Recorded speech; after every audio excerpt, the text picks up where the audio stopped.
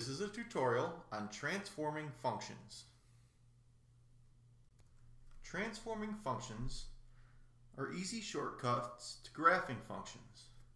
And the first transformation we're going to do is a vertical transformation. So here we're given the equation in the graph of y is equal to 1/2 times x. This is what we call our parent function because every function we're going to graph after that is similar to this function. So say we wanted to graph y is equal to 1/2 x plus 2.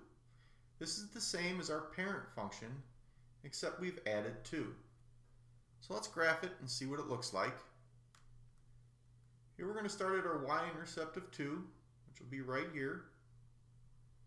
And then we're going to move up 1 and over 2.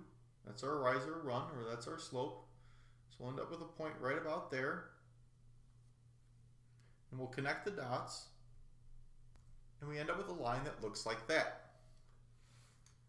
Say we wanted to graph y is equal to 1/2 x minus 2. Again, it's exactly the same as our parent function, except we're subtracting 2 from our parent function.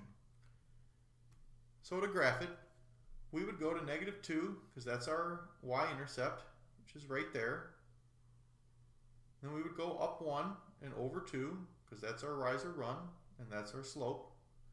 We'd get another point right there. And then we would connect the dots, and we'd get a line that looks like that. Well, let's look at these lines. And you'll notice that they have the same slope, so they're parallel lines.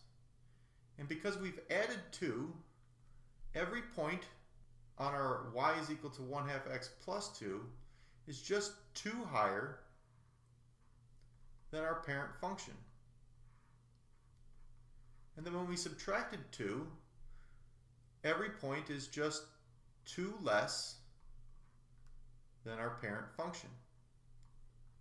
So an easy way to graph y is equal to 1/2 x plus 4 would be to go to our parent function and pick some points in our parent function and then just move up 4. So if we start here at our origin and went up 4, we'd get a point right here. And then if we came to, say, here and went up 4, we'd get a point about there. Really, you could pick any point in your parent function and move in the y direction 4, because we're adding 4, and we would draw our line, which when we connect the dots would look something like this. So to perform a vertical transformation of a parent function, all you do is add or subtract to the end of the function, or change the y-intercept.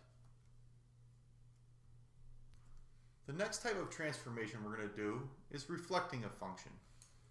And when we reflect a function, we basically take the slope, which in this equation is 2, and we multiply it by -1. So if we reflected y is equal to 2x, our line would be y is equal to -2x. So let's graph that and see what it looks like.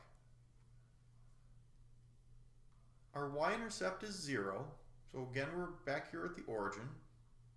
And then we would go down 2 and over 1 and get our next point. And then we would connect the dots, and our function would look like that. Now notice that this function that we've just drawn is almost exactly the same as our first function, except it's mirrored or reflected across the y-axis. So every point here is just the negative of the other point. So here we have 1, 2, and then here we have -1, 2. And this is reflected across our y-intercept. So let's try the next one and see what happens. Here we have y is equal to -3x plus 4. Well, if we reflect it, we just take our slope out, -3, and we multiply it by -1, so we'll end up with a slope of 3. So we'll end up with y is equal to 3x plus 4.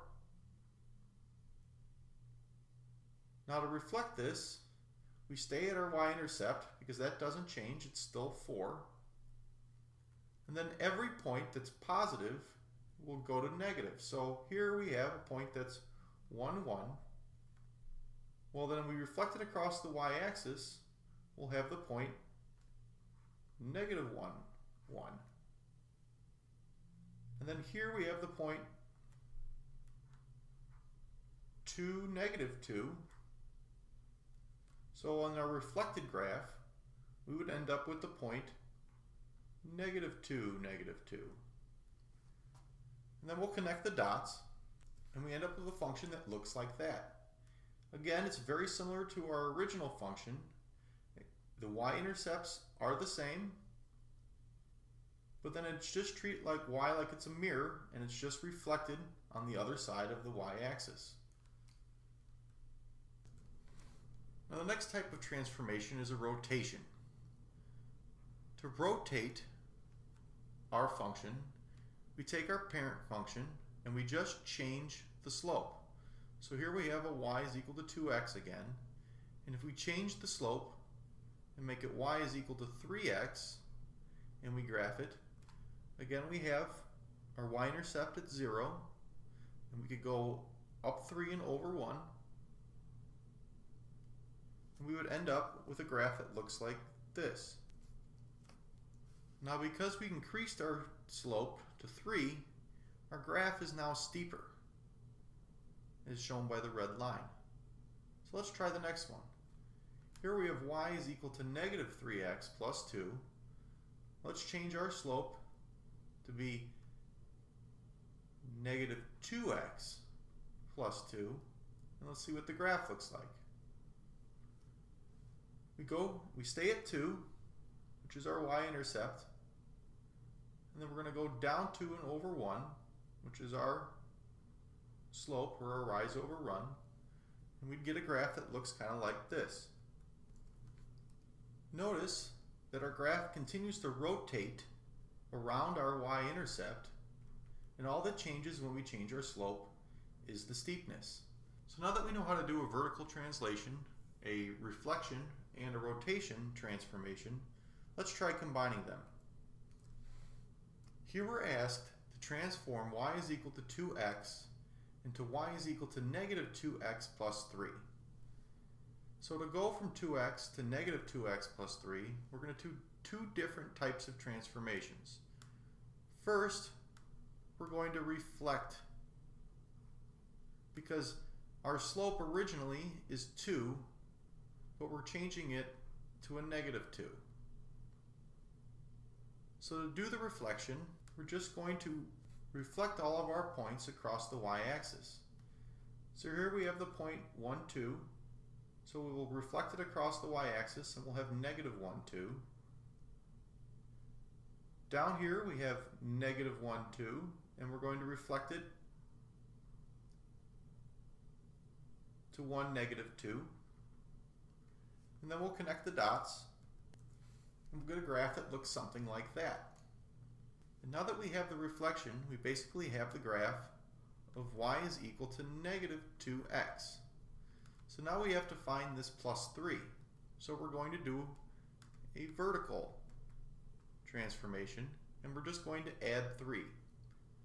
Well, to do a vertical transformation, all you do is take several points on our line, which now we're dealing with our red line, and you would move up 3. So let's start at the origin, because there's a valid point, and we'll move up 3 to right there. Here we have the point 1, negative 2. Let's move up 3 from there. And then let's connect the dots, and we'll have a graph that looks something like that. This blue line is our graph of y is equal to negative 2x plus 3. And that completes our multiple transformations of y is equal to 2x